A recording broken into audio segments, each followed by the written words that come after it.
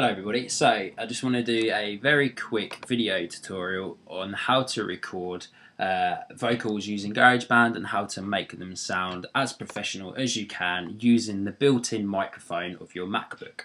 Now, I would recommend first of all taking the time to sit through and playing with all of the effects which you have in the real instrument section. Now, this literally took me like 5 minutes. So what I done was I came onto GarageBand, I started to talk, I started to sing, and then I chose all 4 of the effects which I thought worked best with my voice and made my voice sound good.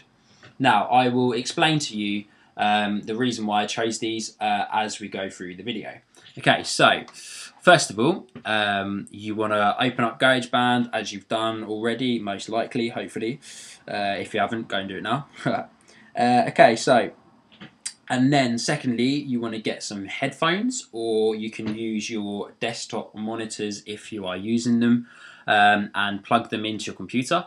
So when you've loaded up GarageBand and you've titled your project, then you'll come up with this main screen here.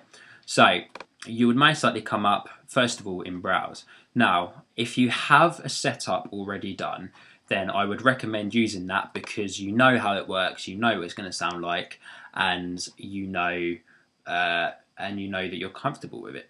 If you haven't, then I would recommend doing that now. Literally, as I said at the start, it took me about 5-10 minutes just to come up with like the things that suited my voice the best. Okay, so once you've chose your setup and you've got everything ready, then you want to put all of these effects on, which you most likely already have done because you know how it works and how you've set them up because you know that it's comfortable with your voice. So mine is remove deep bass. Now, as you can tell, I have quite a deep voice, so I wanted to remove most of the deep bass from my voice when I sing. Compressor, I've chose vocal compression rock because rock is my style and that's what suits my voice best and makes my voice sound nice.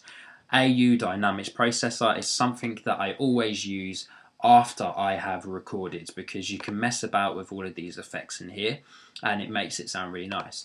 Now, my visual EQ is the vocal soft background, which for the song that I'm going to be singing is Ed Sheeran "Kiss Me," and for those of you that know this song, it's a very comfortable and really low sounding voice song, and I think this vocal soft background really helps this. Now, I chose 6% echo because that's what I use on all of my tracks and it makes it sound nice. Master reverb has somehow moved up to 22, so I moved that back down to 18%. It's a little bit tricky when you're using a mouse that is rubbish. I'll just leave it at 19, that's absolutely fine. The noise gate I have at -26 dB. Noise gate is something that you can choose where you want it to be so that it only picks up your voice and doesn't pick up any other background noise that will either get in the way of your cover and it will make it sound rubbish. So like now I'm sitting in my I'm currently sitting in my room and outside is a really busy main road and there's cars and lorries flying up and down and there's loads of noise, which is something that I don't want in my covers. So -26 dB is absolutely brilliant for me.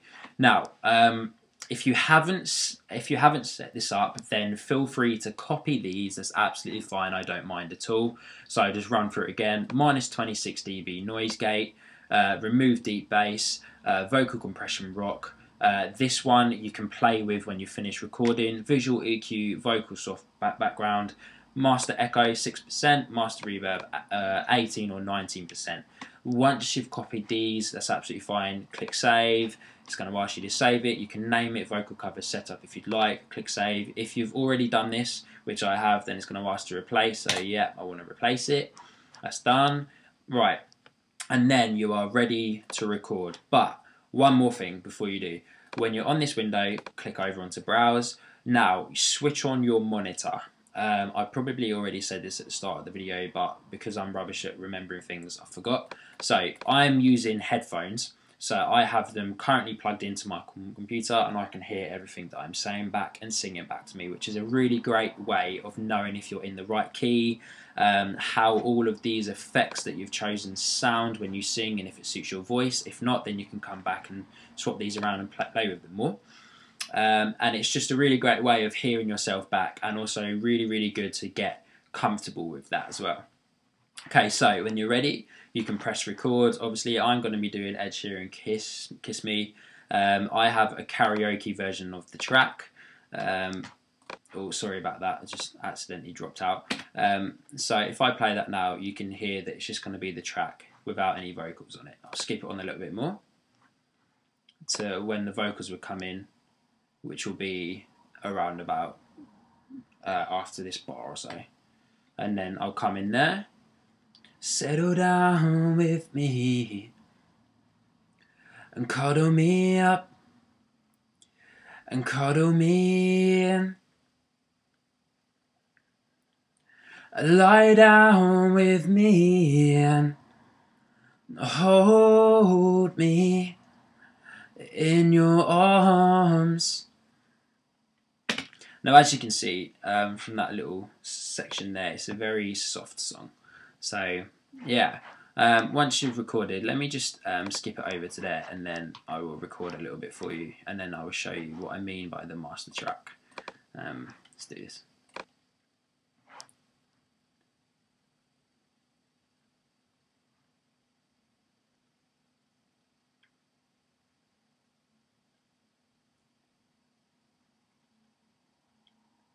Settle down with me and cover me up and cuddle me in.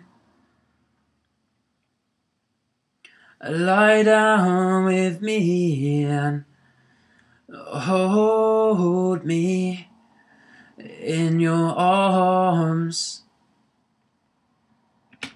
And there you go, that's a little bit there, and it's nice and easy. I don't know what this is going to sound like if I play it back to you guys, but as you can tell, obviously I've got this set up to what I think sounds nice. So, settle down with me and cover me up and cuddle me in. Lie down with me and hold me in your arms. Now, I think that sounds quite nice. So, one more thing just to go through. So, over here on this part of the screen, you've got track volumes. Now, I've got my actual vocals set to -6 dB, which is nice because when I sing high, it doesn't start to peak. Which is not what you want, because then when it peaks it starts to distort your voice and doesn't sound very nice. Now, the track volume that I've got down here for the actual track that I'm singing along to is just a standard 2.4 dB, which I think sounds nice and works nice with how I'm recording. So now, once you've done the little bit, or once you've done your whole vocal cover, click on over to master track, click on to edit. Now, echo wise, I've left that manual because on the real instrument you've got a little bit of echo set up, and that sounds absolutely fine.